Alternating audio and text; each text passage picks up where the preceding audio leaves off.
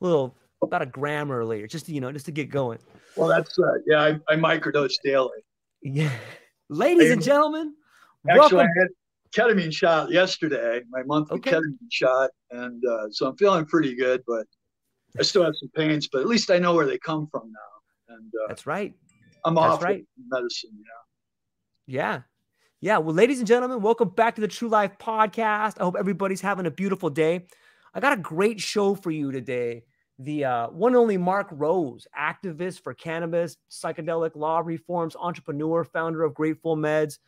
But beyond all of that, he's someone that embodies the spirit of activism. And I think in the world today, like I know myself, I look up to you, man. I see the things that you've done and I see the strategies that you use. And I think that the world we're in today, especially in the psychedelic scene, is really missing a little flavor of that. And that's why I want to reintroduce you to maybe some of the new kids coming up that may be looking for an avenue. Maybe some of the kids that didn't fit in or are looking for an avenue or see some injustice out there or see some, want to push back a little bit. Like I think that's a big part of this movement. And I think that you're a big part of that, Mark, in your career. And so I just kind of wanted to throw it to you to maybe introduce yourself and just ask you how you're doing, man. Thanks for being here.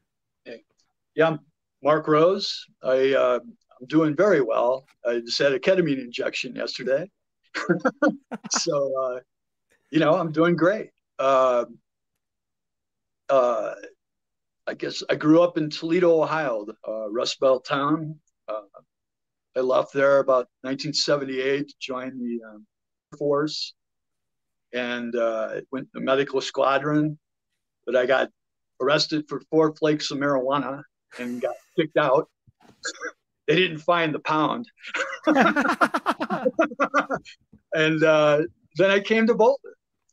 And when I was young in the 70s in Toledo, my cousins were a lot older. So they were kind of hippies. And so I was turned on to that life at an early age and was very interested. Around 8, 9, 10, I was reading stuff about Leary, all that, And then one time in it was 1972, I was watching the news with my parents. And they said, "Oh, don't go to Cullen Park. It's a literal drugstore of marijuana and da-da-da-da." I excused myself and got on my bike and drove out to Cullen Park, rode out to Cullen Park. Love it. And, I was a paper boy. So I was looking for some marijuana. And I went up to this car that was from Michigan. And I said, "Hey, you guys got any marijuana?" They said, "No, but we have orange sunshine." And I said, "What's that?" And they go, "LSD 25. I said, "How much will $30 give me?" And they just poured it into my hands. And I was like, and I experienced that with friends. And a lot of them didn't have a positive experience from it. Maybe they just weren't ready. I don't know. We were very young. I got to say that. Maybe too young for some people. Maybe. But for me, being a survivor of sexual abuse as a kid, holding a lot of trauma, generational trauma, over and over, LSD, mescaline, things like that. It helped me to cope. I was happy, and before that, I had psychiatrists experimenting on my brain at 10 years old. And every time I've ever taken a medication from a psychiatrist, it has flipped me out. And that happened to me just recently because I was trying to obtain esketamine. And the FDA, their wisdom, says, "Oh, you can't prescribe that without also prescribing an SSRI medication." So, they were putting me on an SSRI so I get approved for esketamine, so I could kind of microdose between the peaks and valleys of the ketamine. And that just flew me out of my mind. And it's taken me about 3 months to regain that. And that's the problem with psychiatry, in my opinion, is they're experimenting on it. It's constant. And there's so many natural medicines to help us, and when I worked in medicine, the first, and no doctor, I was a technologist, that sort of thing. But the first thing you're always taught is the patient knows their body the best. You just need to get a good history out of them. But medical world seems to have forgotten that. My last job was, basically keeping mental health patients holds from escaping the emergency room. And I took that job kind of like as just to see what was going on in the hospital world again. And because I had been out of it for about 10, 15, 20 years maybe. And I was appalled. The lack of compassion. And injecting him with these drugs that just made him worse. And when every one of them, I can't believe it. They're coming in suicidal. Why not give them a shot of ketamine? It takes away 100%. Suicidal ideations. It helps with depression 80% of the time. These people could be walking out cured. Not cured, but helped. Right. Helped. Right. And because you always need, the aftercare, the integration, all that. And which is something I'm just learning myself. And but I got to give big props to the Brotherhood of Eternal Love that I consider bodhisattvas / smugglers, and I thank these guys so much. I thank them so much because they were responsible for my first psychedelic experience, and they tried to turn on the world, and we wouldn't be here without them today with the psychedelic renaissance. And but because they don't have degrees or they don't have this or that, they're being overlooked. And their wisdom is so great. And I think it's a shame. I just think it's a shame. And and I also want to give a shout out to my daughter. I'm going to be going to her graduation here out in Hayward. She's becoming a chiropractor, specializing in women's health.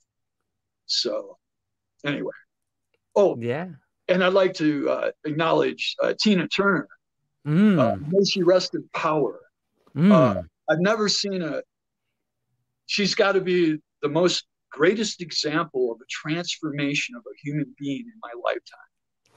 I am not kidding you. Going from sexual abuse, getting shot at, all that crap, to becoming a Buddhist and being peaceful with it at the end. I listen to her sing sutras every morning. I didn't know she did that. That's amazing. She does. Had. Yeah. She's got several videos on that. And, and that's just it. A lot of people, some people can get there without psychedelics. Many can't. But they're just a tool in the tool belt, Right. And my motivation is the same when it was with cannabis back in 2009 or whatever, when I started going down the legislature and talking, whatever. It's an injustice, man, to keep this stuff illegal. It's just an injustice. And, this country grew from the very beginning. Brought it back in World War I, brought it back in World War II. What is the deal, man? And then with psychedelics, they were, Bill W. from Alcoholics Anonymous was advocating the use of LSD in the 1950s to cure alcoholics. There's so much wisdom that we have lost. Yeah. Yeah, it's all true. On the topic of Tina Turner, simply the best, right? I mean, she said it herself. Absolutely. The Brotherhood, what an amazing story of which most people will only remember the words orange sunshine. But, I'm sure that there are some, storytellers around that could talk about some of the transformations that happened. And they themselves were like a trip. Like they were the trip that changed people. They were the vehicle, sort of, right? Like they were spiritual warriors. They were spiritual warriors. And I'm in contact with one of them quite frequently. Actually, I just bought a signed poster off of him. But I've seen those, yeah. Yeah, but and I'm just amazed, man, that these people's wisdom is just being overlooked, and it's got to do with corporate greed, and that's what it's about.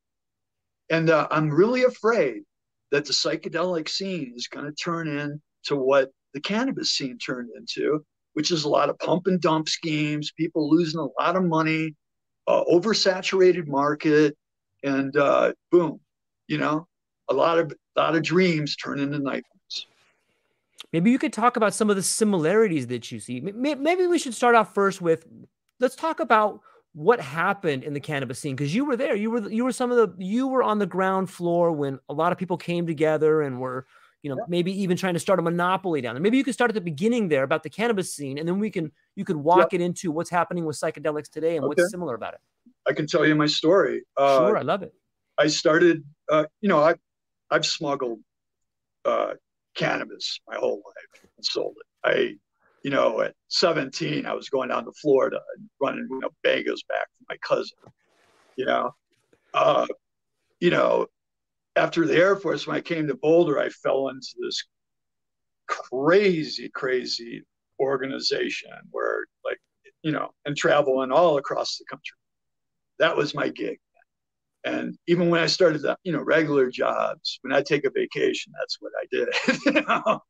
And but then legalization happened, or no, we call it legalization. Yeah, the constitutional amendment. I think it was Amendment 22, and that went into effect in 2001. So, but it was pretty underground at that time. People were growing. You had to know somebody. You had to get this license. There was one place to get it, and it was this older doctor. Forgive me, I forget her name, but she's so wonderful. And she was out of Westminster, and it was a group out of Oregon that began that. And then, I was growing for people and doing my thing, as I usually do. And then 2 other dispensaries popped up, one in Colorado Springs, one in Boulder. And I grew for the one in Boulder. And, and they were doing a great job and everything. But then we had this meeting down in Denver, high rise in Denver, Boyer's office. The guys that passed Amendment 64 were there. Representatives, I imagine, for the legislature. About 30 of us growers, basically creating, they could have arrested us on a RICO charge, man. We were conspiring to grow all the cannabis for Colorado. And they wanted to make a monopoly. And I said, I objected. And there was another thing involved too. They were bummed out about my past because, we all submitted our arrest records and this and that. I got set up in the 80s, man. I got set up like a bowling pin. I'm not kidding. And then I got busted again, driving through Nebraska one time. But, such is life. So they were kind of like, oh, what do you got to give to this? And I go, then they're like, are you adverse to money? I go, no, I'm not adverse to money, but I'm adverse to injustice. And they said, well, what the hell are you going to do about it? I said, you'll see. And the very next week, I opened up Grateful Meds in Medgar, Colorado, and then started debating Boulder County's DA through the front page. And then that turned into more, press, which turned into bigger press. And, it just grew and grew. Interviews in High Times, mention in Rolling Stone, that kind of stuff, And, a lot. But the problem was I was the only dispensary owner that was down there fighting for patients' rights. Oh, no, I can't say that. There was Josh Stanley, who created Charlotte's Web. And actually, he asked me to partner up with him because we were kind of on opposite sides on like regulations and stuff. I wasn't big on the greed factor, and I turned it down, and and they kind of won that side, where our regulations didn't.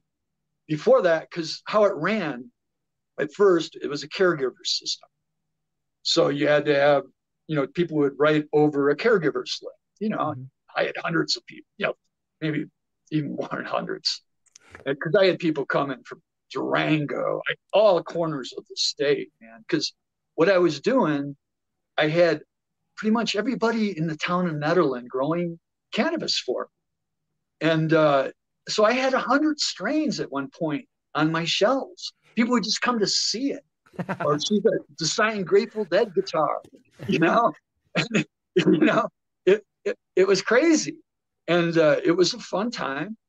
But the state decided on the model. Instead of sharing the wealth, they decided on vertical integration, which goes back to Henry Ford, where you own everything. Everybody seed to sale, got to track it seed to sale, which cuts out a lot of side businesses, in the beginning. And then, of course, they voted to kick me out. And I think about 1,000 other people that had similar records, Clara Lovey, she was head of the Senate back then. I consider her a friend today. Even though she voted against me then, she called me 2 years later and said, "Mark, we fixed it. You can get back in now." I'm like, "Well, Clara, with all this regulation and stuff like that, you got $1 million to lend me?" And she's like, "I'm so sorry, Mark." And I go, maybe someday I'll call in a favor. Yeah. And she's my county commissioner now, but a good person, great person. And the vertical integration thing, what that did is it just created, the pioneers that came in that really were doing the work. They all got bought out or went out of business. Bigger money came in. Now even bigger money's come in. And soon it'll be pharmaceutical, tobacco, you name it, beer companies. It's going to happen. And I hate to see it. I really do. Yeah, that's the model that, it's this form of centralization. And, I don't know, it's almost sometimes like the very seeds of destruction are planted in the creation of it. You know what I mean? But it's interesting because do you see some similar patterns now that you've been through that, and not only been through it and seen it, but participated in it? Now we're seeing this next wave of like psilocybin, which is similar to cannabis in a lot of ways, and that it's relatively cheap to grow, and there's not a whole lot of regulations around it. And there's already this cannabis model that a lot of money interested have found ways to, get their hooks in or manipulate or change. Do you see something similar that could happen to like the psilocybin or the psychedelic industry? I absolutely do. And if it does, it's going to be a disaster. It needs to be done correctly. Right now in Colorado, we can share psilocybin with each other at cost. It's our right now. DMT, mescaline, iboga, which, by the way, I went through the whole opiate thing. I fell 150 feet off a Navajo Peak in Colorado. Made a wrong move. My friends say 500, but I kind of tumbled like Bullwinkle down this avalanche chute. And luckily, my pack cut a rock and stopped me before I was going off this 1,000-foot cliff into the watershed. I literally saw my life flashing behind, my eyes, that sort of thing. Wound up, getting surgery, all that stuff. At first, I was getting raw chiropractics, maybe a little bit of Lorset for the pain. But then my DO retired because him and his wife broke up, right? So he went and had to get himself together. One of the best doctors I've ever known, Nathan Josephs. And anyway, they put me on, I went to a pain clinic, which was a doctor I worked with at Boulder Community Hospital.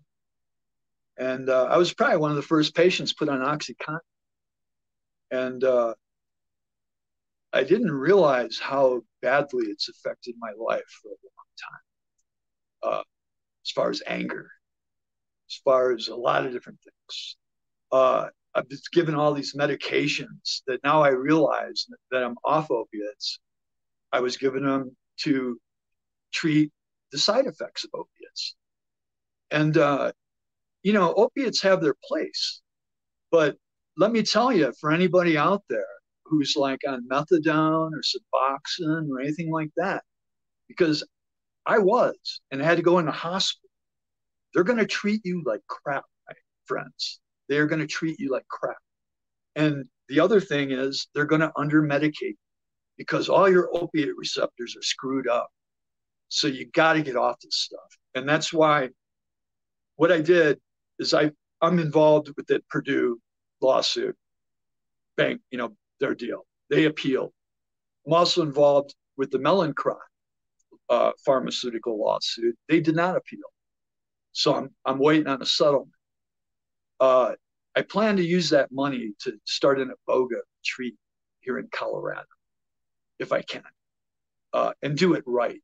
Because, there needs to be medical monitoring. You got to have screening, ACLS training, therapists, a lot of aftercare. So it's going to take a bit, but nobody else will do it because there's no money, you see, because, it takes a lot of time to go through this, and sure, you can fly down to Mexico, you go up to Canada and pay 10 grand, whatever, man.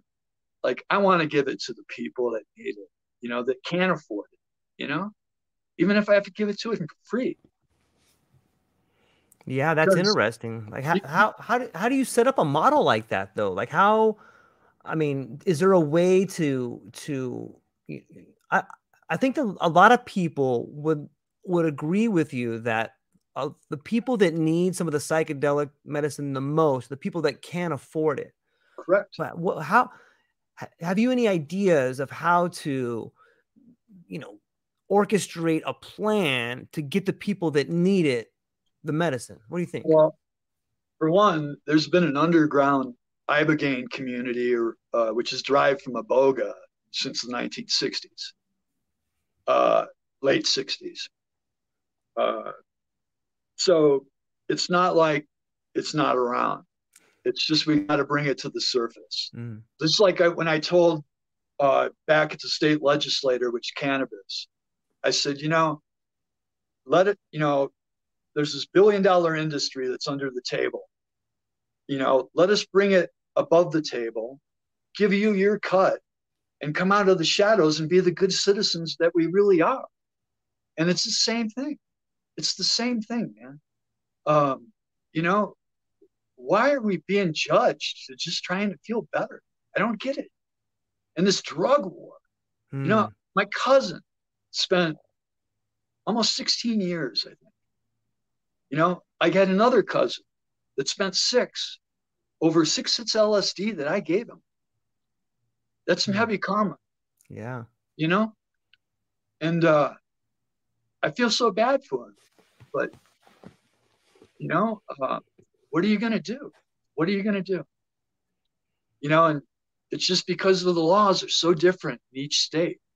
If he would have got busted out in Colorado, probably would have just laughed it off, you know. But here or out in Ohio, 6 years in prison because he was in the wrong county. Yeah, there's a war on drugs, but there's not a war on poverty. There's a war on Right. drugs, but there's not a war on community. It does seem to me that if people, and I think Colorado, Oregon, Canada, like these places are beginning to be sort of a beacon of light, because I think the states are starting to say, wow, we can really generate some revenue from here.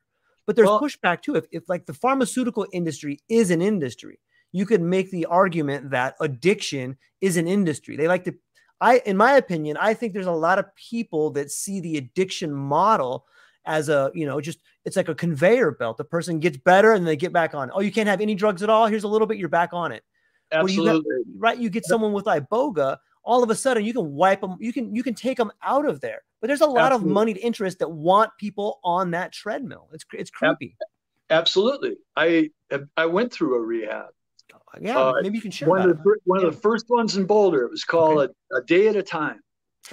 I was working for at Rudy's Bakery, who honored Swami Rudrananda, and I went to and these people, they had the most.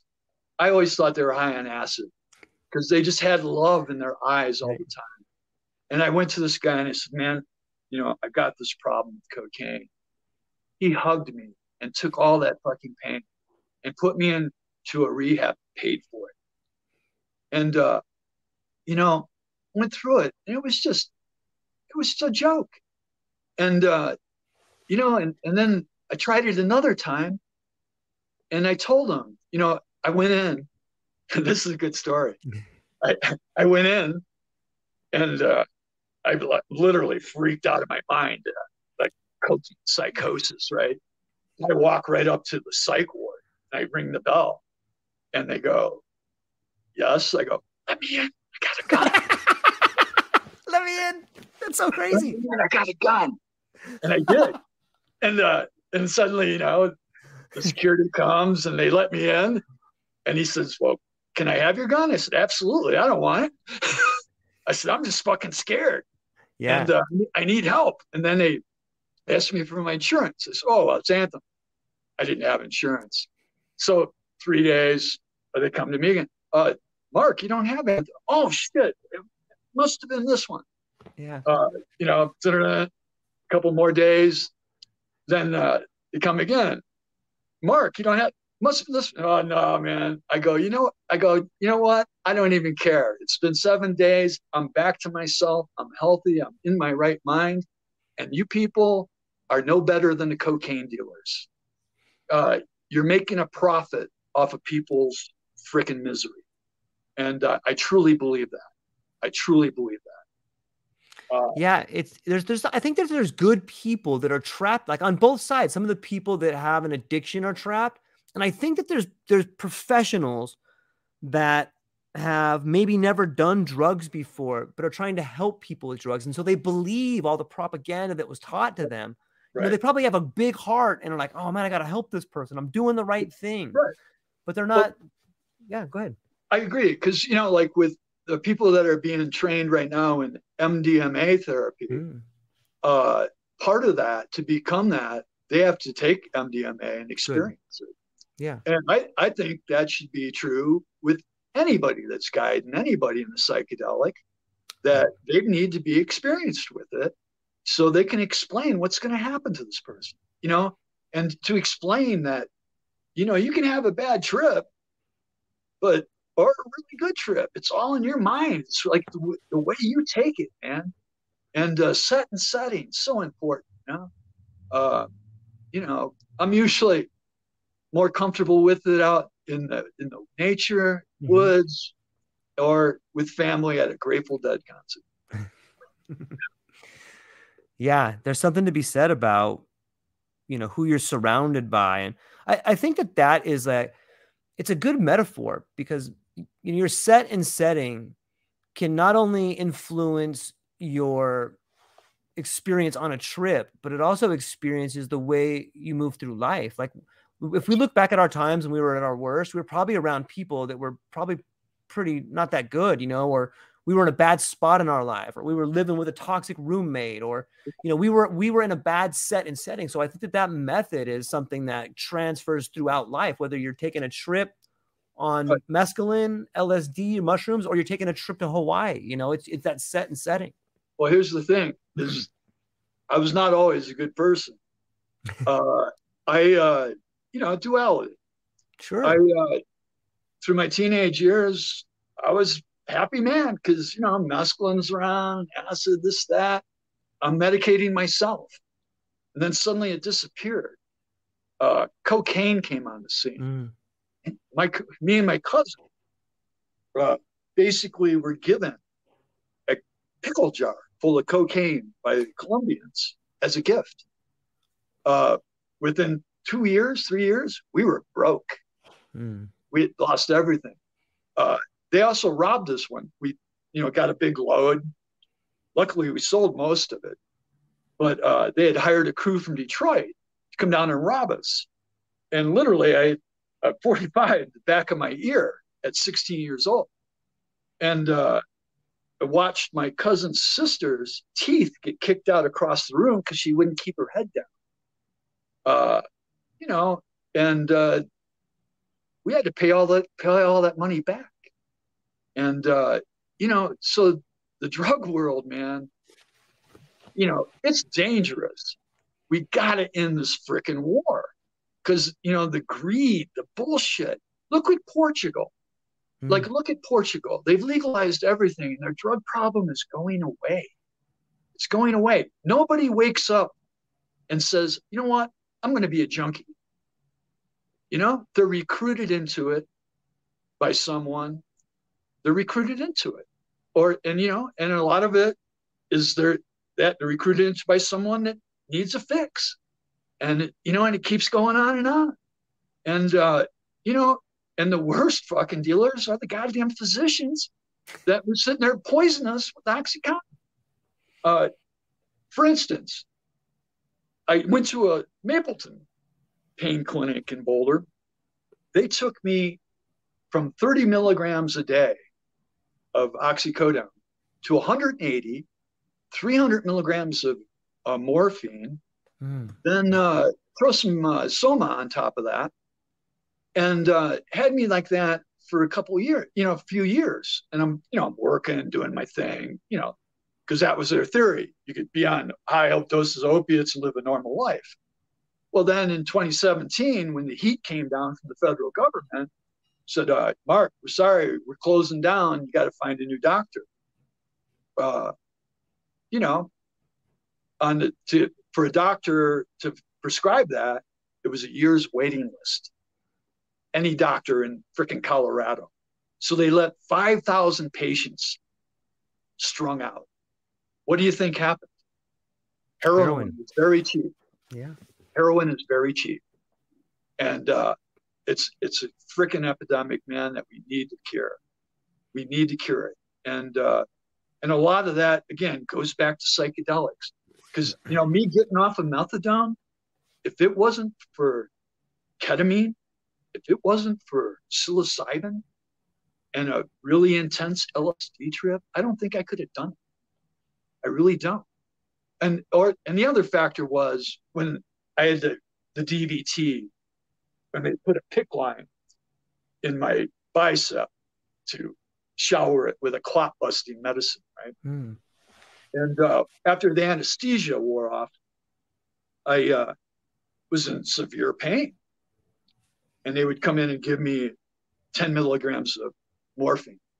Well, I'm on 150 milligrams of methadone. So it's not doing a damn thing for me. It lasts 5 minutes and I'd cry for 2 hours. Give me another shot.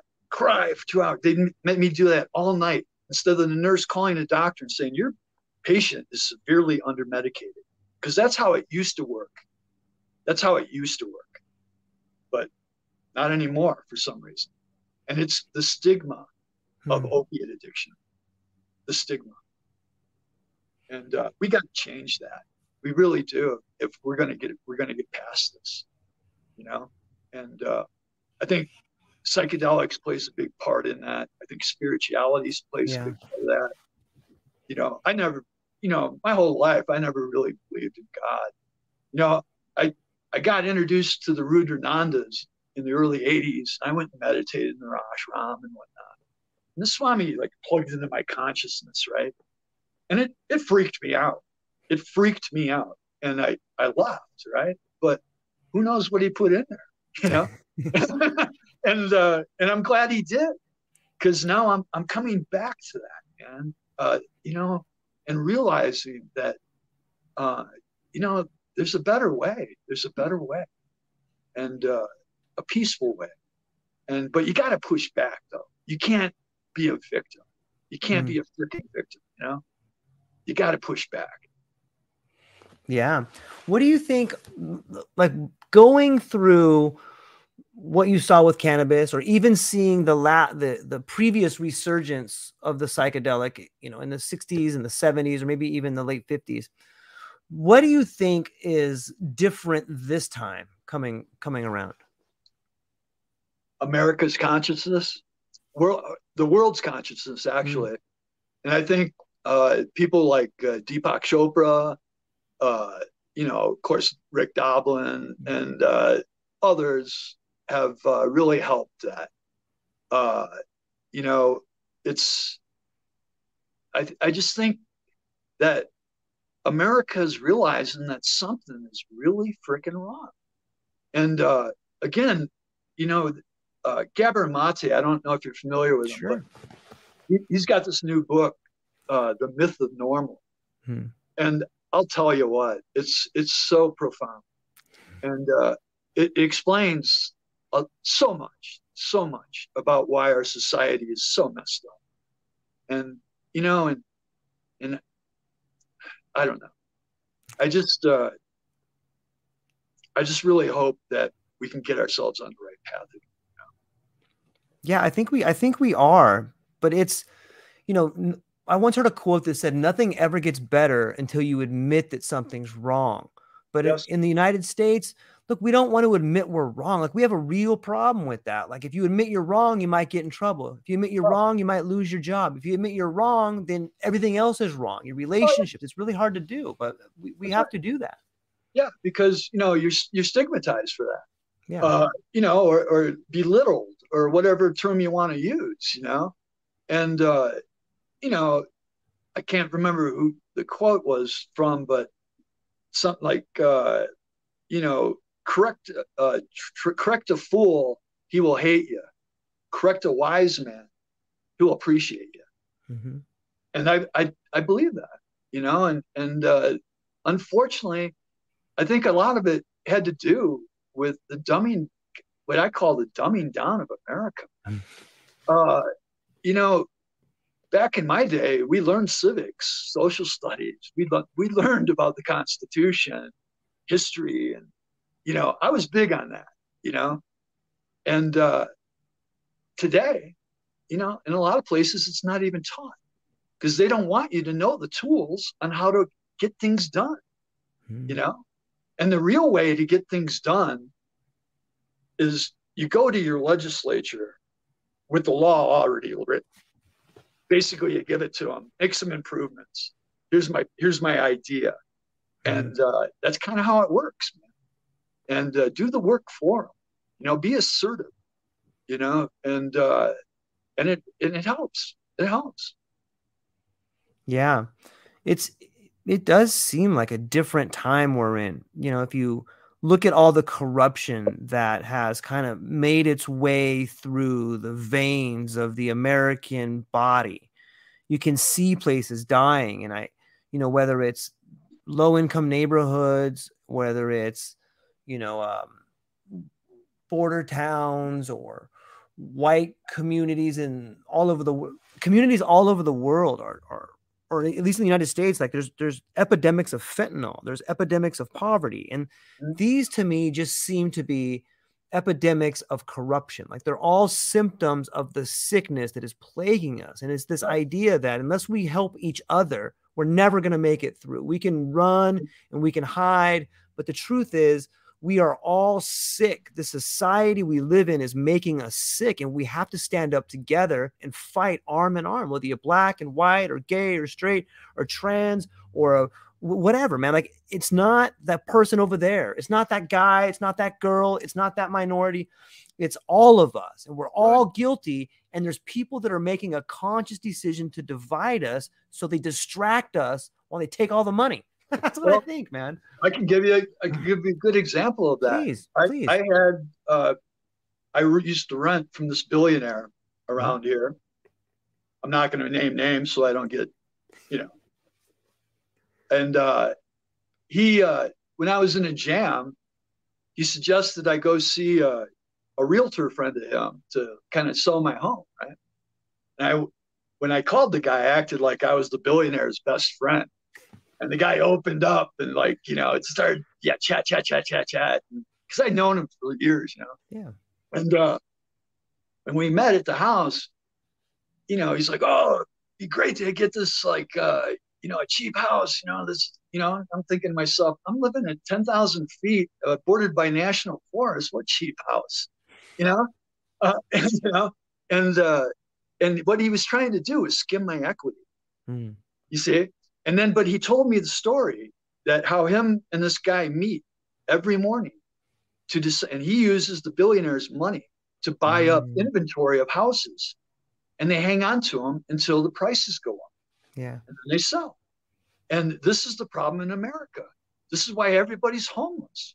Freaking greed. It's out of control, man. That whole mindset of all those, I call them the CU Republicans back in the early 80s, their mindset that greed is good, that Gordon Gekko crap. Yeah, right. It's like, my God, man, it's never good. It's never good. Like, when do you feel the best? Is it when you're stealing from somebody or when you're giving them something? Yeah. Seriously. Yeah, I agree. And I see this awakening as, if you look around the world, or if we just take the US, for example, there is a lot of people that are like, you know what, I'm not going to go work for this large corporation. And whether it's there was a recent strike with the railway systems, UPS is getting ready to strike. A lot of these large multinational corporations that at one time were headquartered in the US are having a difficult time, like Amazon warehouses. They're having a difficult time finding people.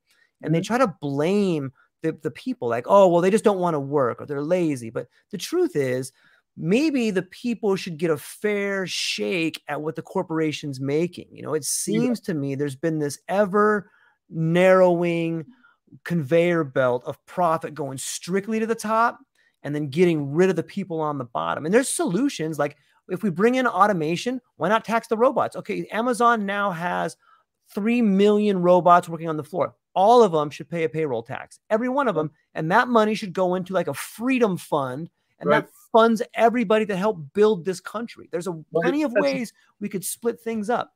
Well, that's the thing, is why everybody's so depressed and anxious. Yeah. We're basically Uncle Sam's money-making machines. Totally. Yeah. And, I was working for a multinational corporation here when I got hurt for Jam Smuckers, and who basically own a lot of different things. You would be amazed. And, they built a $1 billion factory out here to make peanut butter jelly sandwiches without crust. Like, how lazy is America becoming? I mean, it just blows me away. And here's the thing about, in Eisenhower's time, after you made your first $1 million, you were taxed 90% on the next million or whatever, right? And people lived pretty freaking good back then that were millionaires, okay? Then, Kennedy cut it a little bit. It was like 50%, I think. Then Reagan cut it down to like 20s, right.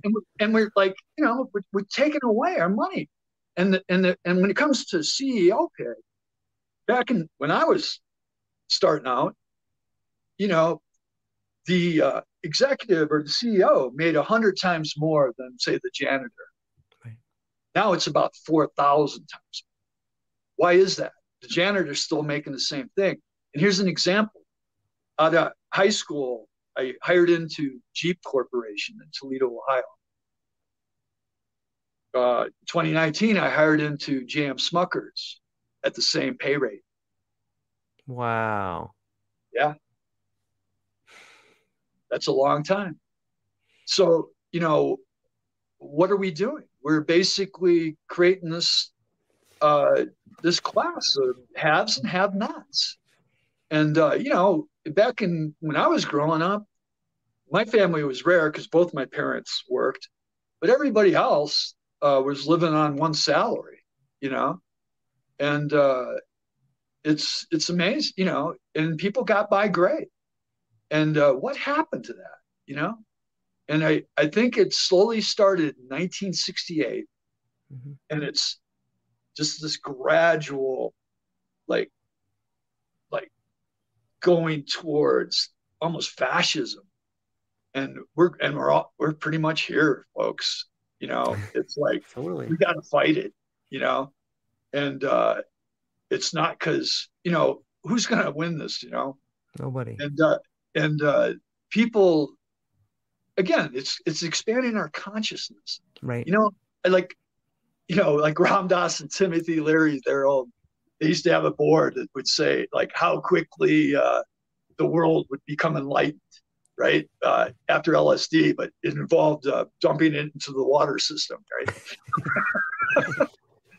and I, you know, then like, hey, you know, drop acid, not bombs. Yeah, You know? I love it. I love the shirt. And I believe in that. I really do, man. You know, and it's not like you got to take it every day. You know, some people you just got to take it once. Right. You know, and you know, and just realize you're part of a bigger thing, man. You're part of like the synchronicity of the whole world, everything, man. It's just amazing to me. Yeah, that's one of the biggest revelations I think people have on psychedelics is this idea that maybe you didn't come into this world, you came out of it and you're part of it. And the people you see, you're part of. The tree that you see, you're part of. The earth you see, you're part of. And once you begin to really grasp that concept, the idea of greed kind of falls away because it's like you're stealing from yourself. Like you're making yourself worse by taking something that doesn't belong to you. Right. You know, it's interesting. And I think that is where we're at right now. Like there is this sort of race between, you know, consciousness and catastrophe. And are we going to wake up fast enough, or is that wave just coming over? You know what? It's interesting to think about. I heard Deepak say that we're at a crossroads right now. We can like be asleep and walk to extinction, sleepwalk into extinction, or we can awaken. Yeah. And I truly believe that. You know, we are there, but I also believe that they're not going to win. I think we're hearing the last gasp of the dinosaurs. And, I love it. You know, they've been robbing our treasury for what, 40, 50 years now. You know, and their last gasps and all this stuff, these billionaires, you know what? We're going to get rid of these robber barons too.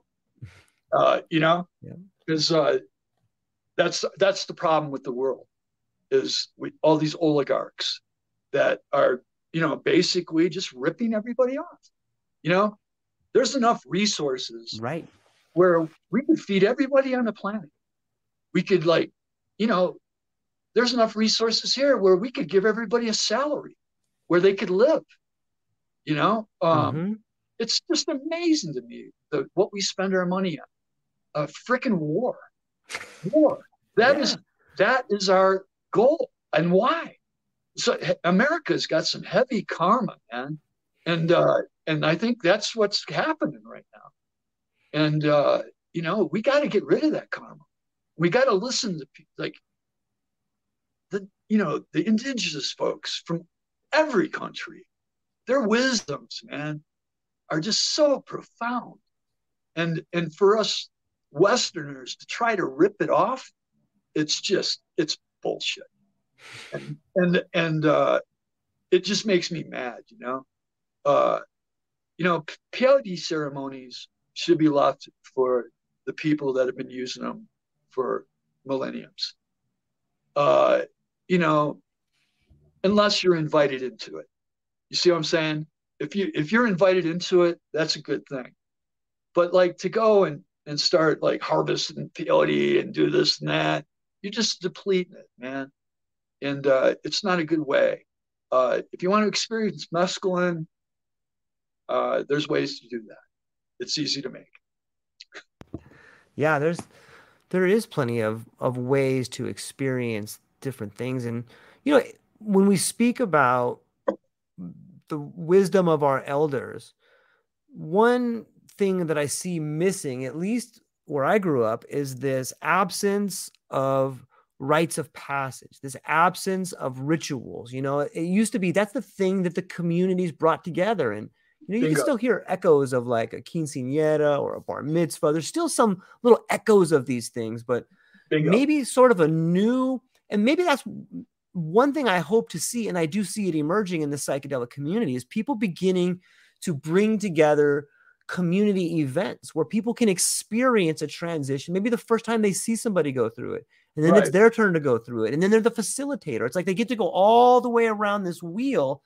And as soon as one person makes it around, now the next generation can make it around a little bit better. And so like I see the wheel beginning to turn a little bit. What do you think about that? I totally agree.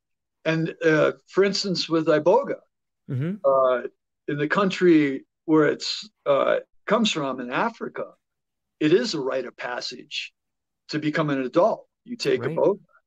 They also use it for sicknesses and things like that.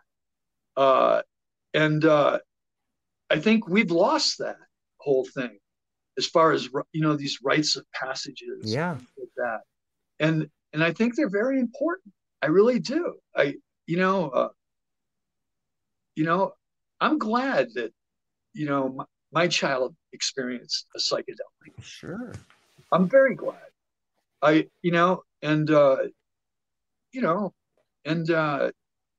made sure that when she, I talked to her about drugs very early. I mean, from the time she was probably 4, about, don't do this, don't do that, Yeah. She got in high school, of course, there came a curious time. Sure. And their friends all wanted to do acid, and I was like, don't go buying it. Like, if you guys really want to do this, let me make sure it's real. Mm-hmm. And they all had a good experience, and I don't think they've ever done it since. But it was up on my property, up in the woods, the proper setting. Yeah. And a person there that wasn't stoned to take care of them, and they had a great time. So, it's and what did it hurt her? I mean, she's, like I said, she's graduated to be a chiropractor. Yeah. And and think of all the things like with technology, the human genome, all that we're all like seeing, like while on LSD. Yeah. It's just amazing. Yeah. In some ways, the war on drugs is almost like a war on consciousness, because it forces us, like you can make the argument that every country runs on drugs. We happen to run on caffeine, stimulants, and alcohol. And these are drugs that make you be quote unquote productive. Like, you know what I mean? Like whatever that's supposed to mean, whatever sort of value productivity is, it saddens me to think, but you can go to any union hall, any break room in any store in any mall, and there's a coffee machine there. Like, absolutely. What if we replace the coffee machine with some mushroom tea? What happens when we start changing the fuel that we run on? Well, I think we're beginning to see. Yeah, exactly. We're beginning to see this outbreak of consciousness. We're beginning to see this outbreak of forgiveness, this all of a sudden overwhelming feeling of respect for the planet. Like, and it makes the people that own all the rights to everything really nervous when all of a sudden, and that's that's good. That's how it should be. These people Right. should be given the opportunity to apologize and pay some sort of penalties, or if they can't do that, then the consequences for them, I think, are going to be dire. I'm amazed that the Sackler family isn't facing the death penalty right now, in my opinion. Like, I think that they should be facing a jury of their peers, and they should be forced to, see the pools of tears that their drug has caused to people in order for them to be so wealthy. Like, it's such a disgusting display. And they knew it all along. They knew it. They knew it all along. That's why I'm involved in that suit. Good. It's terrible. And, and Mellicrot was even worse, because when OxyContin had to change their formula so it couldn't be tampered with, that's when Mellicrot, an Irish pharmaceutical company, decided, I want a piece of this action, and created, the typical blue pill now with the M that is fake fentanyl now, but was roxycodone. And I've got evidence that, they were hyping up the doctors. They had this like reggae song, you've got the power in your hand, man. You can get them out of pain, like the script pad in the hand, get them out of pain. It's just like, my God, man, these marketing campaigns to addict people. To addict people. And why are the drug companies on TV talking people into like buying some drug that they don't need?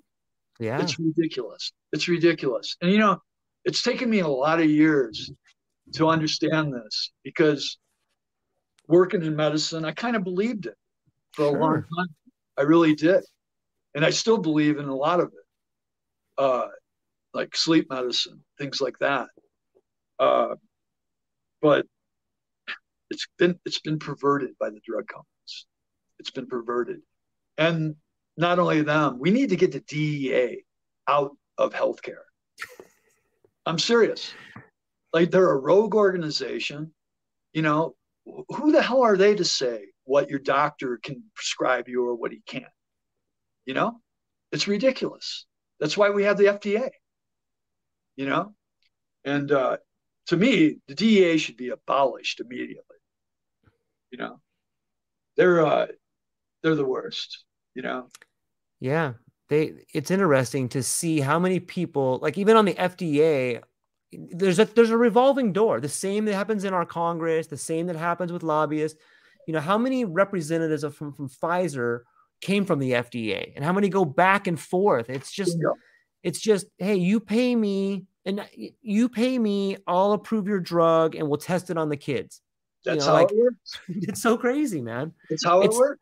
It's not that much different than Nazi Germany, if you think about it. Like, the same way they were testing on stuff, but now they're just making more money and they've legalized it. Well, and a lot of those drugs that were developed in Nazi Germany, we're using. Yeah, it's true. We never stopped. Methamphetamine, all that kind of crap. It's a bad situation, but I think the worst situations is, this whole thing with the SSRI medication and trying to screw with serotonin receptors and dopamine receptors and things like that, because they only block or release, or now they've got new ones where it's like a little floodgate. They say it's like bull. I say bull. And how much do they help? Maybe 30% of the people. Maybe 30%. Maybe, exactly. Where again, ketamine, it's been shown to help, I think, well over 50%. I think it's closer to 80. It doesn't work for everybody, but it's one hell of an experience, I'll tell you that. And if you really want to go and see what the void, or whatever you want to call it, like, I had a experience on ketamine, the complete loss of ego. I felt like I was going down this chute, like down a slide, 300 miles an hour, right? Scared the hell out of me. All of a sudden, I'm just shot out into this universe. And, you know, I realized it's like so great. And like, that's when I started believing in God. You know, I really realized it. And it was amazing. The worst part about it, though, is I had all these revelations, and I came back, and I didn't go and talk to somebody to integrate that. You know, what a freaking lost opportunity. Because ever since I've gone to ketamine therapy, I've always tried to like go back to that, and I can never get it. You know, when they asked me how was it, I said it's when my first time I went to it, the therapy, because my first time I did ketamine, where I had that experience, I got it myself, and a vial of it, and injected myself with 125 milligrams, and I am, and an amazing experience. But of course, then ketamine clinics didn't open up for about 3 or 4 years after that. So when I went to a ketamine clinic, the first session, they asked me, you know, how was it? I said, you know, it was like seeing a friend's hand, but I couldn't quite grasp it, you know? And that's a great, yeah. And that, you know, I know several ex and current police officers that are in ketamine therapy. I think every police officer should be in ketamine therapy. I'm not kidding you. Because we have a real problem with law enforcement in this country. You know, I'll tell you an incident. When I was 14, me and my friends were beaten by police for standing on a corner, which was kind of in front of my own home. Beaten.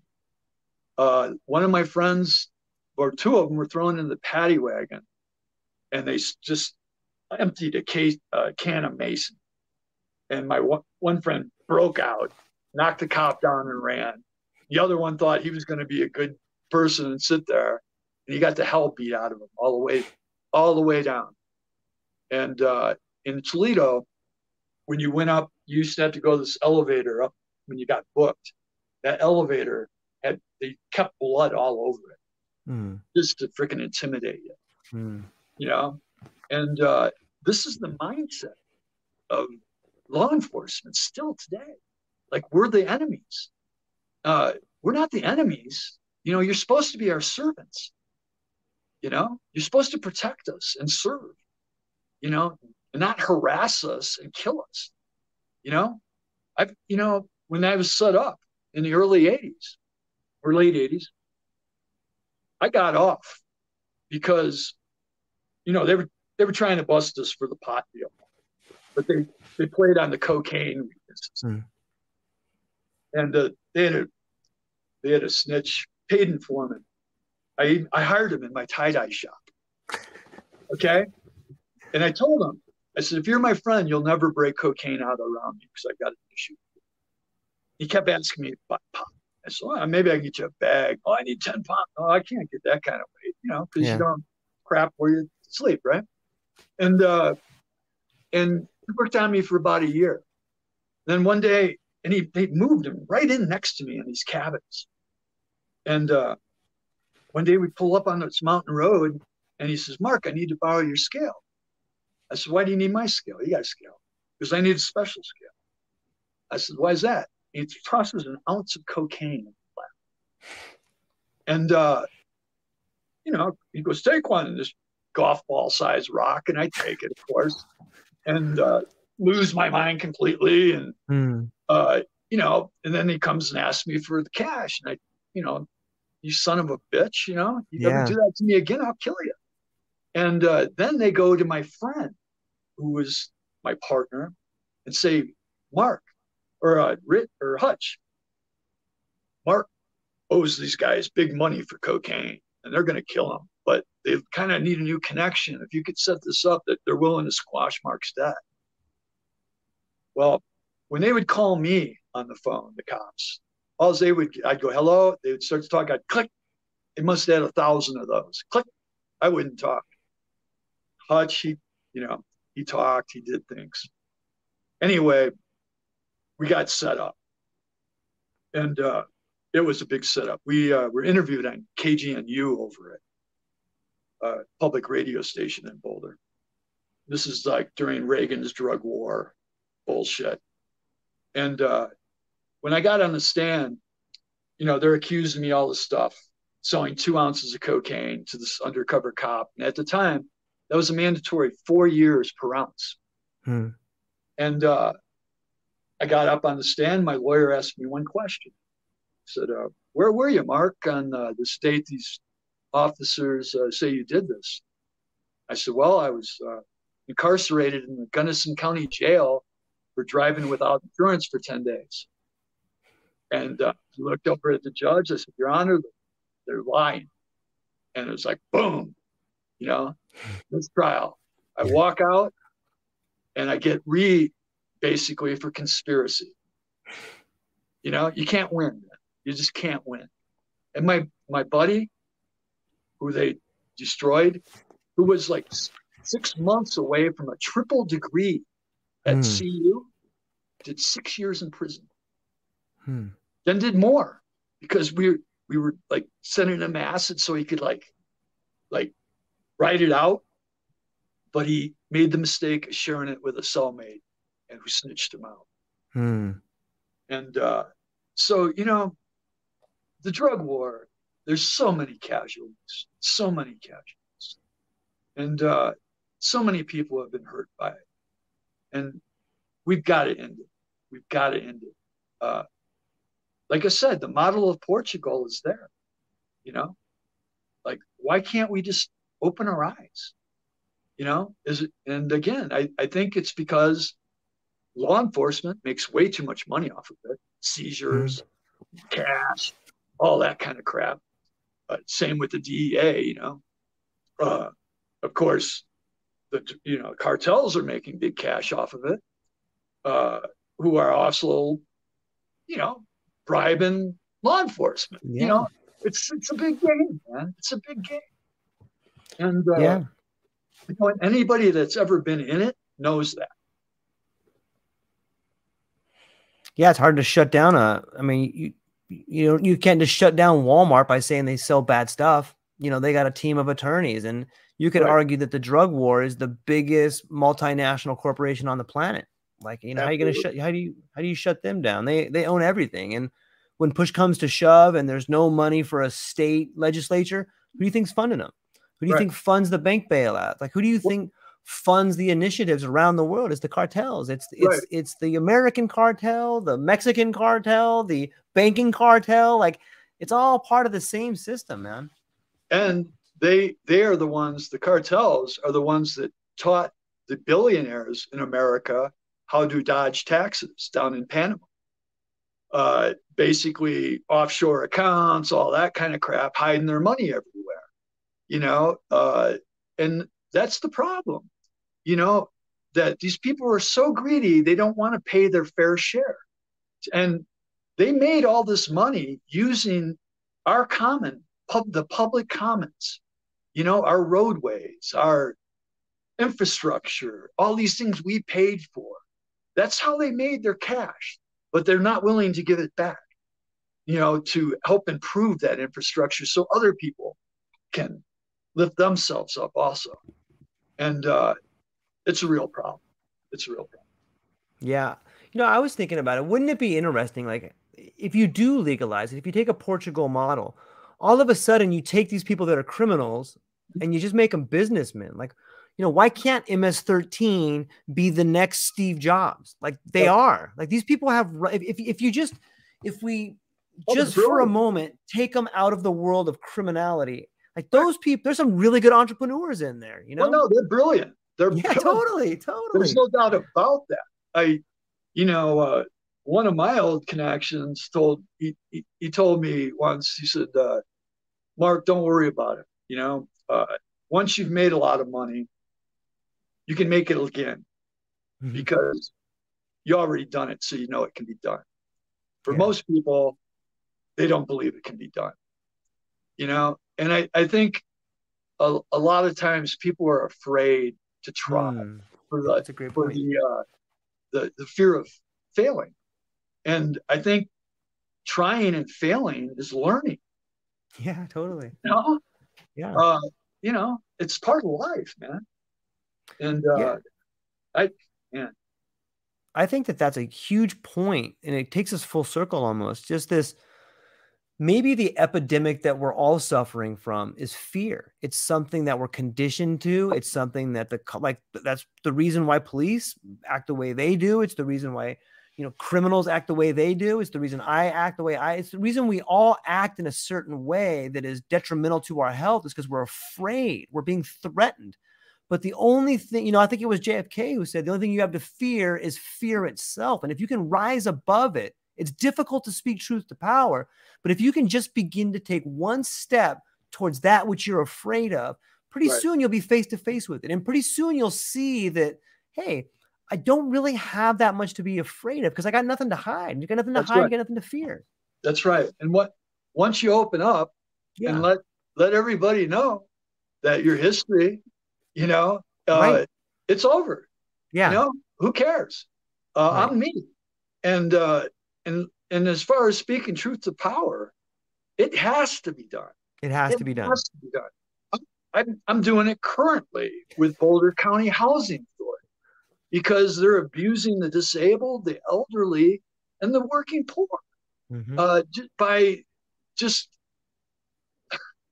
lack of maintenance and craziness and 7 layers of bureaucracy till I could get to the top till somebody made a decision. The only way I could get there, the only reason I got there is because I had connections. I know Joe Goose. I know Claire Levy. I've met Jared Polis. I've got connections, and that's the only reason. Otherwise, I would have been evicted and thrown out on the street. And that's the reality poor people live on, is if they speak up, they're going to get thrown away. Yeah. And that's why we have so many people on the street. And this is, and imagine living in a place where noises are happening constantly. So you got these constant sleep disturbances, right? As a registered sleep tech, I can tell you that is very bad for your brain, very bad for your physical health, your mental health. It will kill you. And the problem is, what will happen is you'll create a sleep deficit, and your brain doesn't care when it reaches that deficit. It will shut you off. You might be sitting in your chair. You might be doing 60 miles an hour down the highway. It will shut you down. And that's why we have that's a big cause for auto accidents, that sort of thing. And, and these poor people, they're getting driven insane because of their environment, and we have the money to make it better. I mean, come on, all this infrastructure money that's coming in, that was my point to Boulder County. It's like, all this infrastructure money coming in, shouldn't you guys get your house together before you start spending it? Because seriously, I think a lot of money gets wasted. And I'm not like a conservative, but I'm a realist. I was a delegate for Bernie Sanders. I truly believe in that. And with all my might. And but there's common sense, and that's why I support Bernie, because he has common sense. And I'm so glad that people have finally opened up to him what he's been saying for freaking 40 years. 40 years.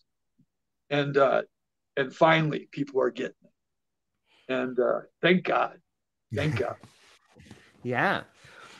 As we're kind of coming up, getting ready to land the plane, Mark, like what would you say to like a younger George or a younger Mark, like who's kind of coming up and seeing these changes happen?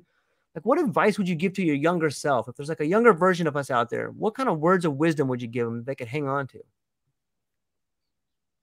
Be true to yourself.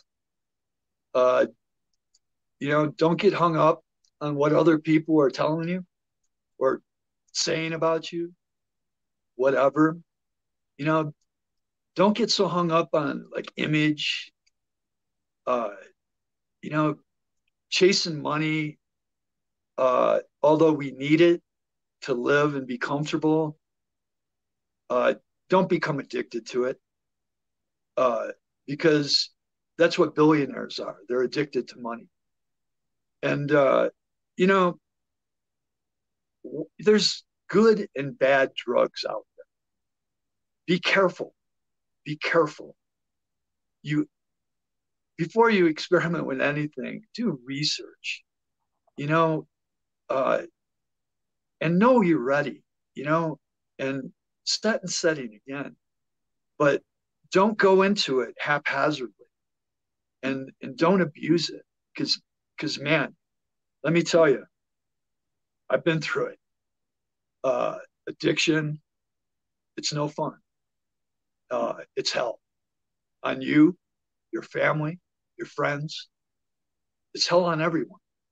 It's hell on the country. And it's just got to stop. And so please, please, heed my words. Uh, you know, don't do opiates. Don't do fentanyl. Don't do methamphetamine. None of that crap.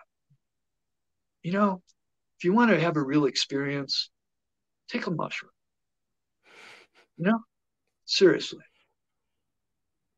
Man, just mic drop right there. That was beautiful. It's words of wisdom from a lived experience. And ladies and gentlemen, I hope everybody out there who listened to this enjoyed this conversation as much as I did, as much as Mark did. I got your Substack link down below. Is there any other place you want to send people to if they want to find out more about what you got going on? Well, I do have a page on Facebook called Psychonautical Engineering. And otherwise, I'm on LinkedIn, and I do have a Substack. I also write on the Daily Kos a lot about psychedelics and other things.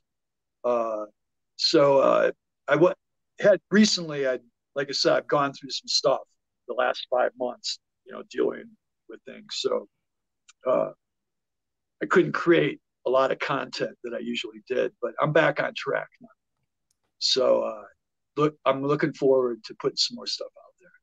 Yeah, me too. I'm looking forward to be reading it and checking it out and further conversations with you. Looking forward to seeing any and all things that come up. And I'm really thankful that you're out there, Mark, doing what you're doing. I think that you leave a trail of breadcrumbs for activists to follow, and not only follow, but learn from some of the wins and some of the losses that you had. And that's really incredible that you're willing to share that. I think that's how people get better. And I'm thankful to get to see and be part of that experience, man. So thank you for your time here today. You're welcome, my friend. And aloha. Yeah. Hang on one second, Mark. I'm going to hang up with the people, but I want to chit chat for you one more. Ladies and gentlemen, thank you so much for today. I hope everyone's having a beautiful day. I hope you heed the words of wisdom from Mark Rose. And that's all we got for today. Aloha.